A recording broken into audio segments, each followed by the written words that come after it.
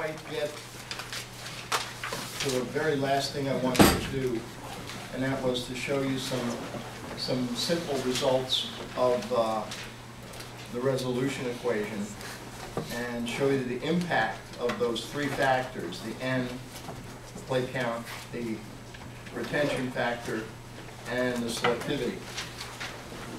So remember,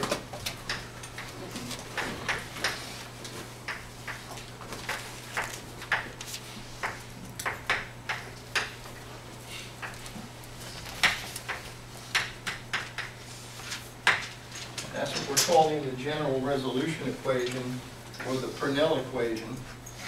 And I've got it built into this spreadsheet with sliders.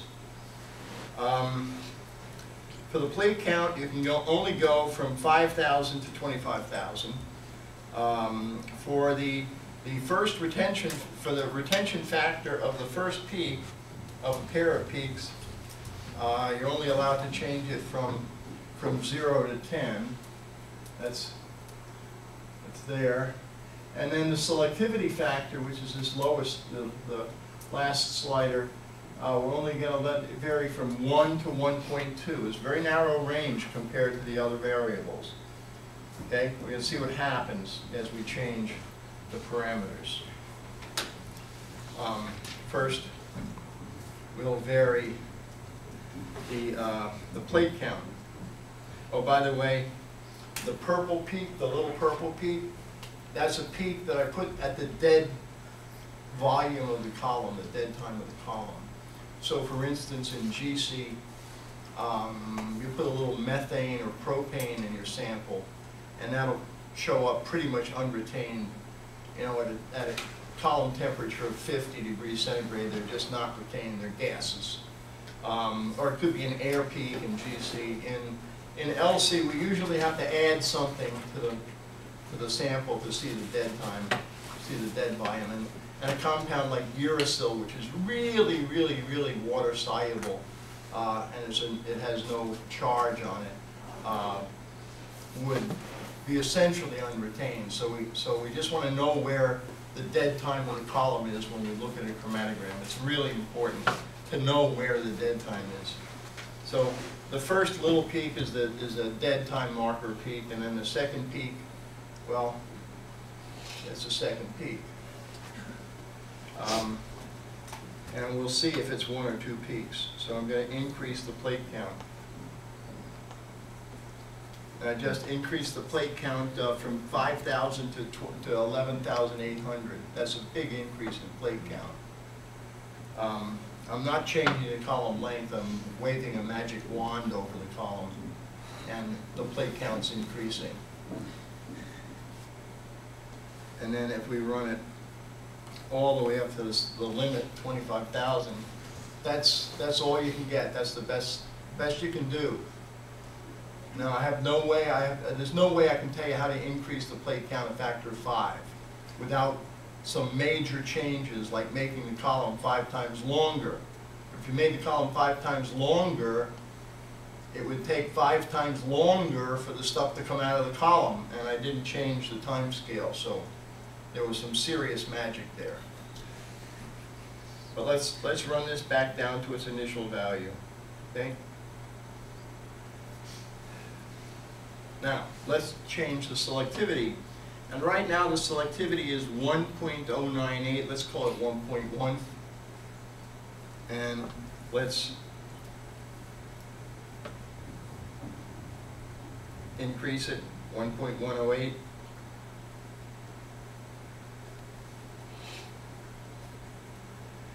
.12, beginning to look like there might be something else in there.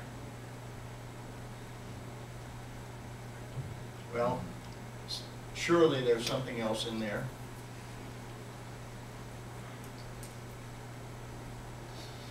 Definitely.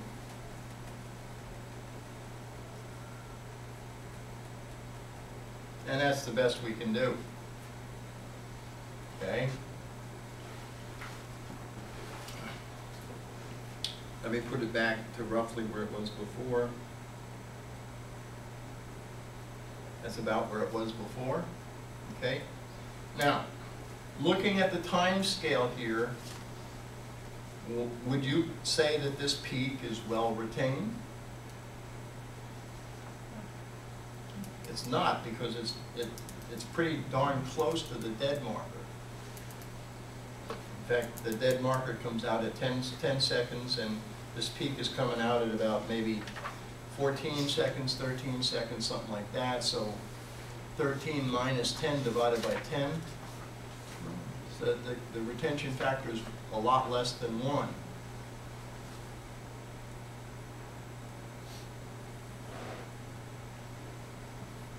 Oh, sorry, wrong variable. Let me put this back to where it was. That's perfect. Okay, K prime in fact is 0.3 if I look in the green box. Bam. I increased the K prime of the first peak to 3.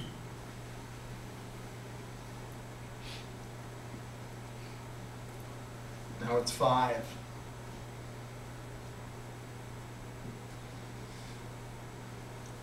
Now it's 10. The problem with this initial separation is that there's too little retention to start with. And if there's too little retention, you really need a huge increase in plate count, or you need a relatively larger increase in selectivity to do the job. But and adjusting N and adjusting alpha is a lot harder in general than adjusting retention. In gas chromatography, if you ever want to get more retention, all you have to do is lower the column temperature. That's it. That's not hard to do. In liquid chromatography, depends on what kind of liquid chromatography, but what you do is you make the eluent, the mobile phase, a weaker eluent, and you can increase the retention. Now, for instance, in reverse phase chromatography, you would add more water to the eluent. In ion exchange chromatography, you would lower the ionic strength of the eluent, or you would diddle with the pH of the eluent, depending upon the chemistry of the phase and the chemistry of the ions involved. In normal phase chromatography, you would use a weaker, a less polar eluent than your initial eluent, and you could immediately increase retention. The absolute retention is one of the easiest things to change in chromatography. So, again, the first law of chromatography is if you don't have retention, you can't get resolution.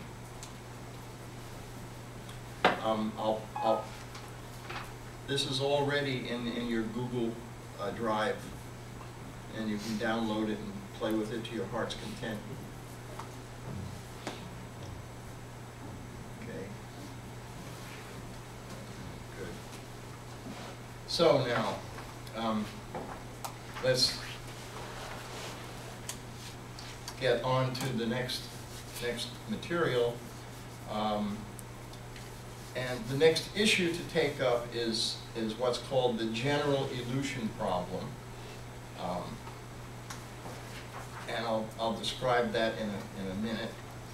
And then we're going to get into some somewhat deeper theoretical issues. Not that they have no practical significance, they do have practical significance, but they're somewhat more advanced topics. And the first of these is a concept that's called the effective plate number. And I'll define it and explain why it was invented. Then we'll talk about a very important concept called the peak capacity. The peak capacity is defined as how many equally well-separated peaks can you fit in between 2 points on a retention scale. So between volume 1 and volume 2, or between time 1 and time 2, What's the maximum number of peaks that are equally well separated that you can fit in that space? Sort of the flip side of peak capacity, because in peak capacity we assume that the peaks are equally well resolved, and so the elution sequence, the band spacing, is highly controlled. There's an alternative approach which is more realistic, called statistical overlap theory, and this was developed in the mid-1980s by Joe Davis and Cal Giddings. It has become a very important concept and approach in the last 5 or 10 years or so, when people started looking at extremely complicated mixtures that had hundreds and thousands of components. And what this theory deals with is how many peaks will you see if the retentions of the sequential peaks are random. That is, they don't come out in lockstep order, equally well resolved, but the peak order, the peak spacing is a random number. And so some peaks are really close together and some are far apart. And then we're going to talk about a subject which is, it seems that we never are able to get away from it. And that's the topic of extra column broadening. I thought for a while that we didn't need to worry about it so much anymore. But in the past few years, the column manufacturers have made the columns so much better, they have so many more plates, that the instruments haven't kept up with the columns. And so the instrument is now a significant part of the broadening process that you see at the end of the peak. The column is certainly a major factor, but is not the overriding dominant factor. So we're back to have to worry about extra column broadening factors. And we're going to talk, today, we're going to talk about two of these, and that is what happens when you inject an excessive volume of sample. I'm using the word volume deliberately.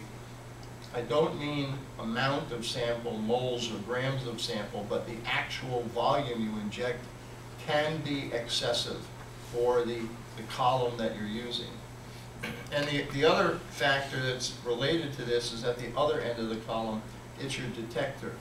And if you have a detector whose time constant, whose internal mechanism of operation is slow, or its internal volume is large compared to the volume that the peak really occupies as it comes off the column, or the width of the peak in time units as it comes off the column, you're going to get a broadened peak. And you need to be able to quantify that broadening. Before getting started, there's two papers I want you to read. Paper number 9 in your collection is by Sternberg. It is a chapter from an Advances in Chromatography book. This is absolutely the best discussion of extra column broadening that exists in the entire literature. It is a comprehensive treatment of the subject. It's a very long chapter. It's a very detailed chapter. I don't expect you to memorize it. I don't even expect you to understand everything that's in it, but I do expect you to be familiar with the treatment. And it's going to be rough sledding to read this paper, even to browse this paper, until after we go through some of the material today. And hopefully I'll get to extra column broadening today. The other paper is number 10. It's the Davis-Giddings paper, where they introduce the statistical overlap theory. This one, you've got to read it, and read it thoroughly. It's a difficult, challenging paper. Okay, so, general elution problem. This sketch is meant to indicate what happens in the general elution problem. If the conditions that we use in doing the chromatography in GC are isothermal, or in liquid chromatography if the mobile phase composition is maintained constant, and that's what we call isocratic.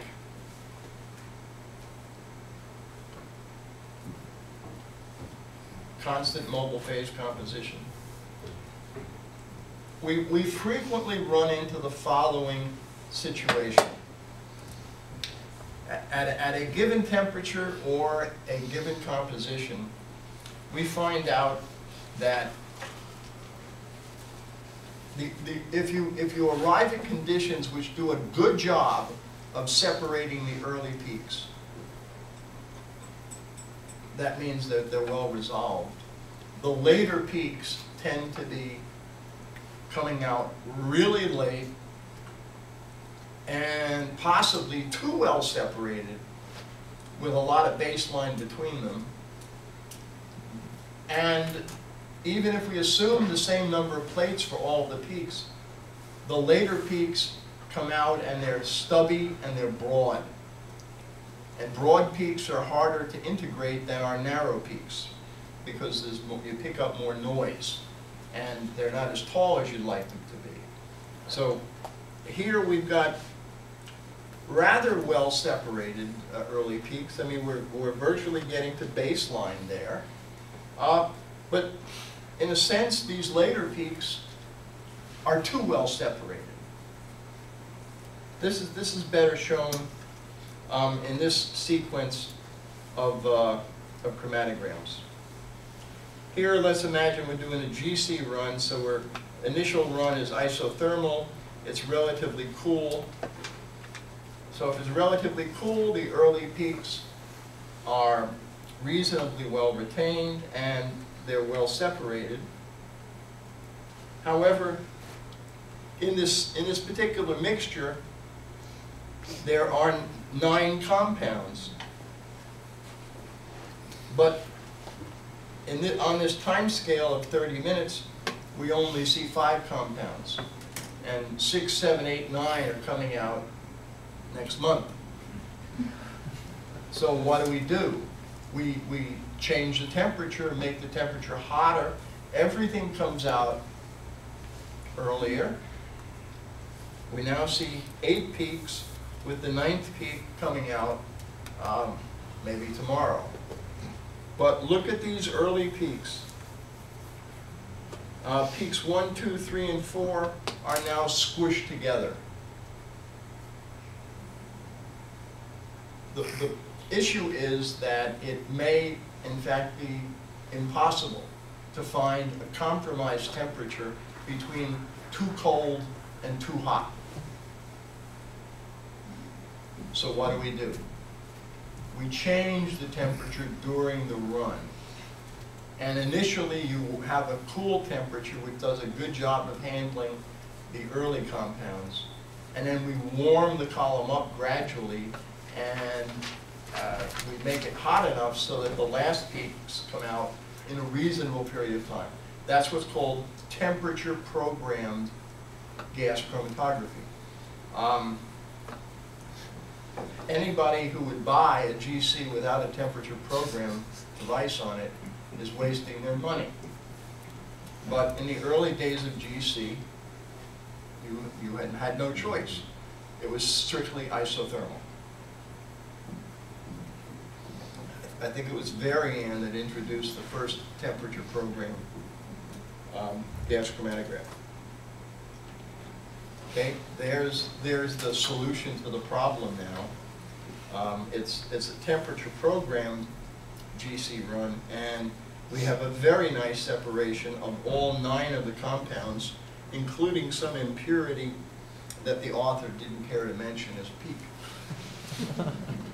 But you see, we're doing a really good job of separating 1, 2, and 3, and peak 9 is coming out in 30 minutes. Now, I don't know if this is the best possible temperature program, but it certainly is a lot better than either too cool or too hot.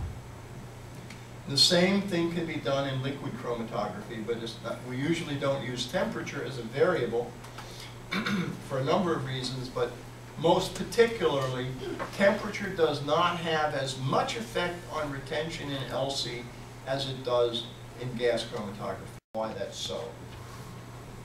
So in LC, what we have to do is we change the mobile phase composition. And we start with a relatively weak mobile phase, and then we make it stronger and stronger and stronger as we scan through the separation. In liquid chromatography, that's not called solvent programming, it's called gradient elution. Don't ask me why they decided to change the name. It's the same concept. So we either vary the temperature as a function of time in GC, or we vary the eluent composition as a function of time in LC. I chose simple one-step linear gradients, but a decent GC and a decent LC will give you ways of making very complicated gradients, you know, so that they might do something like that, and then they would go up very rapidly, and then they could have a long hold, and then they might go up even more rapidly. And there's multiple step gradients available both in GC and LC. And in fact, there's nonlinear gradients if you wanted to do nonlinear gradients. And once you got a computer controlling your temperature programmer, or a computer controlling your eluent programmer, you can put in anything you want.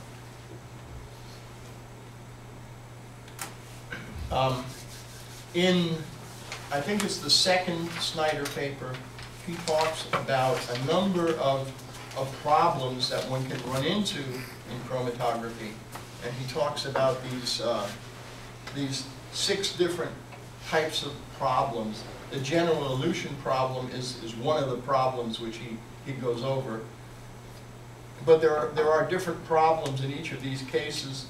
I'm not going to go over them. I think it's more than a good idea that you be familiar with different chromatographic issues and suggested ways around them. And I just want to say that temperature programming and gradient elution is not the answer to every single problem that exists in chromatography.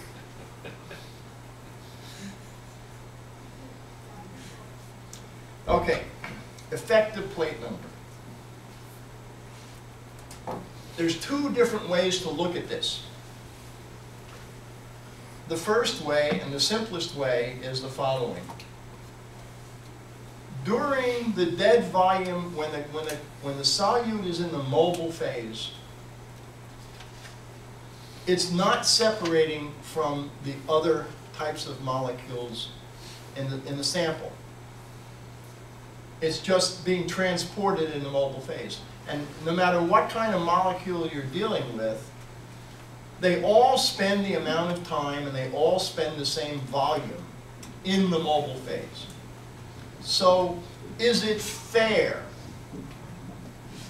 to calculate your plate count using a volume that includes the mobile phase or not? Okay, so some people said, no, it's not fair to include that because it's not contributing to the separation. So what they do is they use a volume or time that's known as the adjusted retention volume, or the adjusted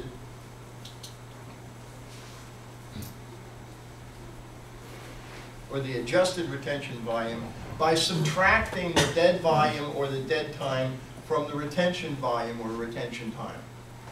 And then they calculate the plate count.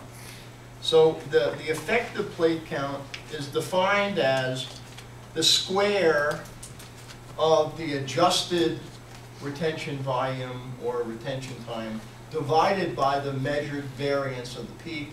And the measured variance of the peak, you could estimate if it was a Gaussian peak from the measured half-width of the peak. Or in any other, there's a number of ways you can estimate the variance of the peak. But that's the same number whether you calculate based upon VR or whether you based upon VR prime. But obviously, since you're making the numerator smaller by using the adjusted retention, the effective plate count is reduced. So what these people are really saying is using the straight definition of N,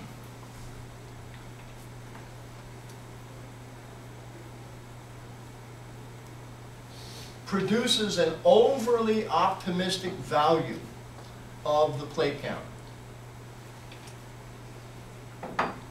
And they advise against doing that.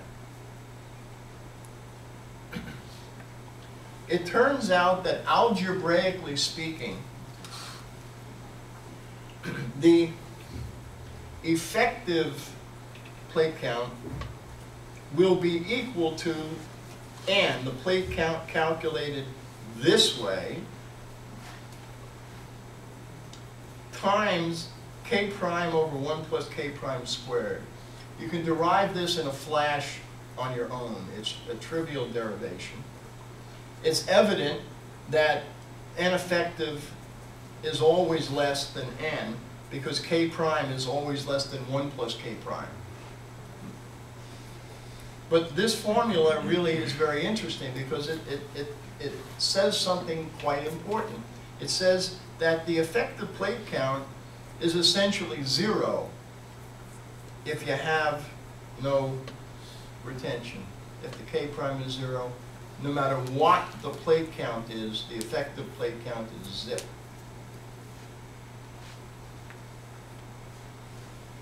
Which makes sense.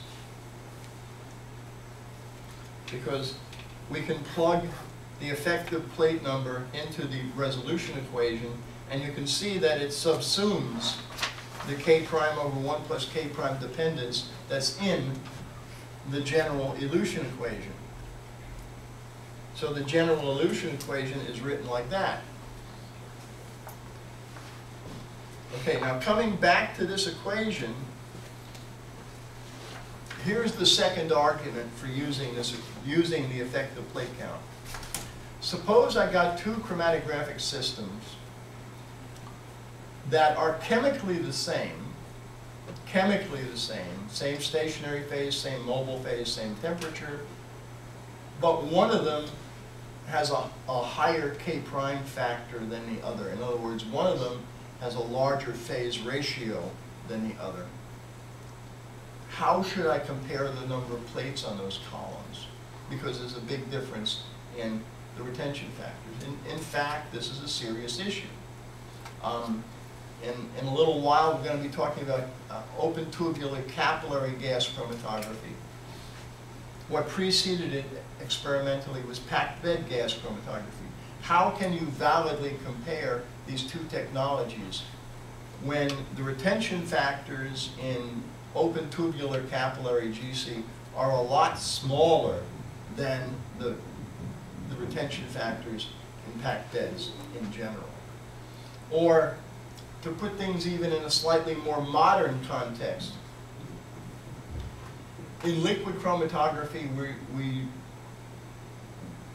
until a few years ago, maybe, let's say 5 years ago, we used particles that were completely porous. But now we're using particles which are partially porous. They have different plate counts, but the amount of stationary phase that you can put in a partially porous particle is a good deal less than the amount of stationary phase that you can put in a fully porous particle. So how can I compare these legitimately?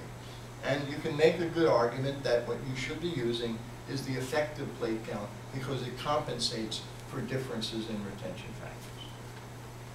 So two different understandings of this effective plate number. Here's a plot of effective plate number divided by the conventional plate number versus retention factor. And this is 10, this is 20. And you can see it just goes up and asymptotically, very slowly approaches unity.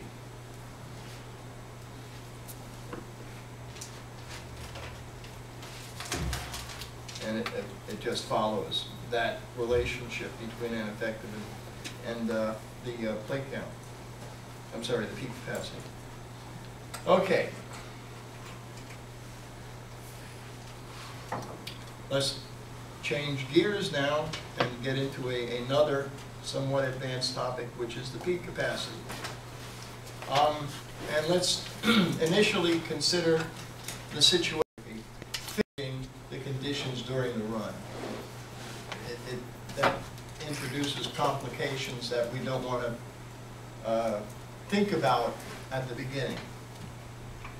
The peak capacity is defined as the maximum number of peaks that you can fit between time 1 and time 2, or between volume 1 and volume 2 in the chromatogram. And it's the maximum number of equally well separated peaks. That means that the peaks all have the same resolution.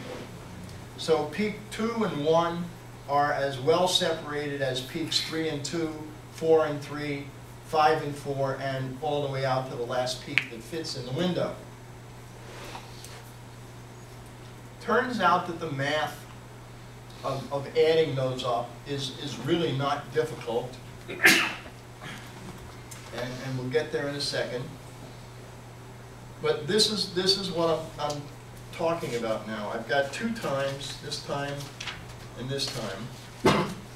And I'm going to construct a bunch of peaks, and I'm going to use the same R for all pairs of peaks, and in this case R is going to be 1. And I'm going to assign the same plate count to all of the peaks. And so I've got 1, 2, 3, 4, 5, 6, 7, 8, 9, 10, 11, 12, 13, 14, 15, 16 peaks. So the peak capacity of this chromatogram with a resolution of 1 is 16. If you can count, you can do this. Right now, suppose I said I'm not satisfied with a resolution of 1. I want to have a resolution of 1.5. The peaks are going to have to be further apart, aren't they? So I'm not going to be able to fit as many peaks in the same space. And here's a resolution of 1.5. You can see it's a much better resolution because that's just getting down to baseline. And I have a peak capacity now of 1, 2, 3, 4, 5, 6, 7, 8, 9, 10, 11, 11 and a half.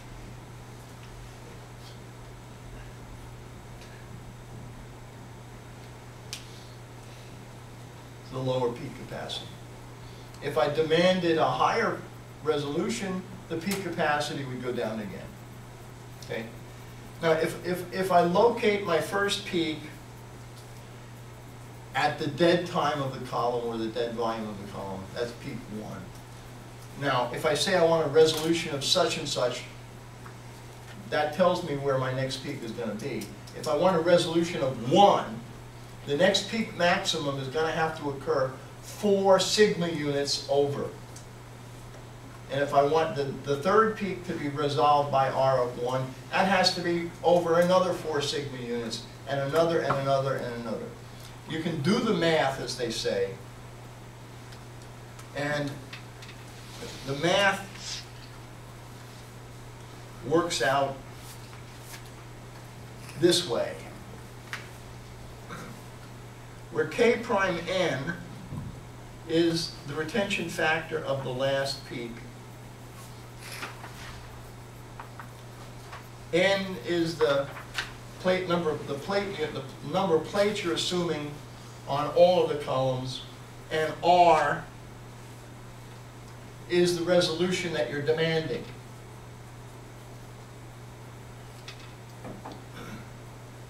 Well, we almost never use this equation because it's hard to use, and because N is always a much bigger number than R. Even the square root of N is a much bigger number than R.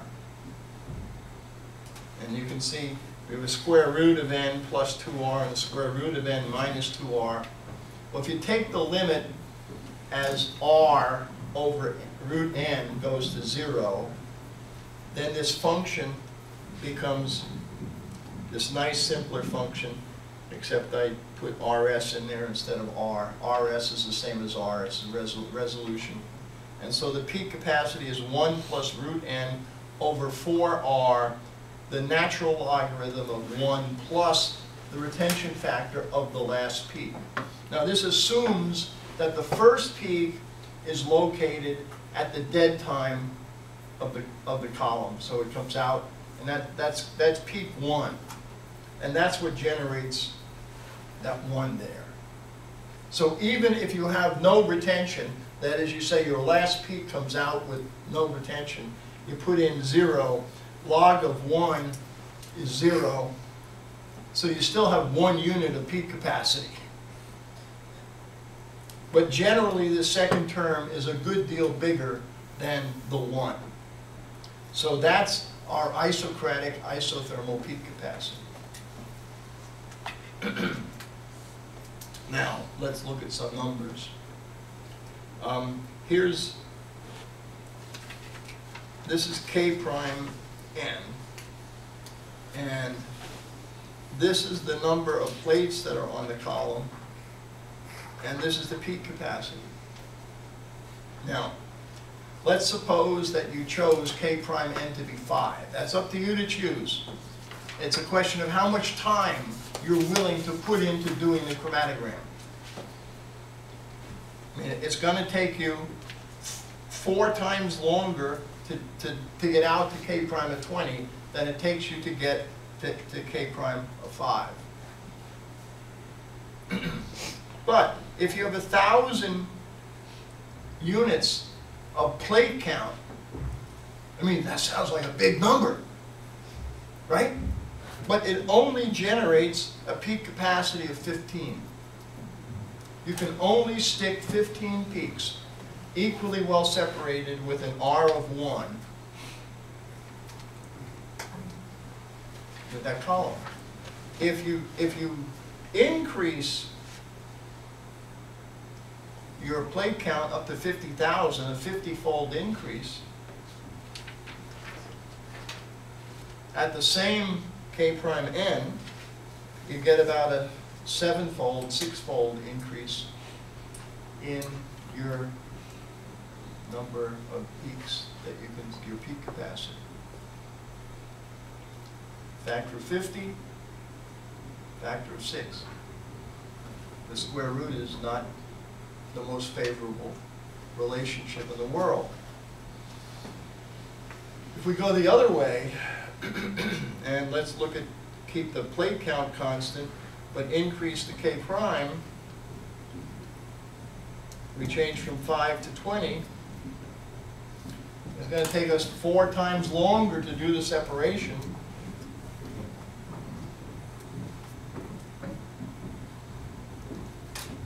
Don't even double it. Not happy camper. Spend 4 times as much time doing the darn separation, and you just barely, you don't even double your peak capacity. It's really not a wonderful world.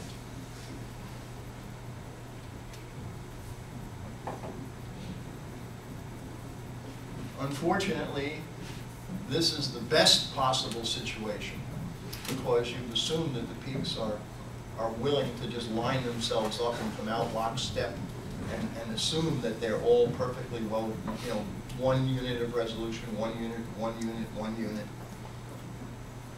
Mother Nature doesn't give you samples that look like that. Giddings and Davis said it's much more likely that the peaks are randomly spaced relative to one another. And they then proceeded to work out the mathematics of this situation, assuming a random relationship between the retention times. And their analysis of the situation is called statistical overlap theory. And nobody ever says that, it's SOT.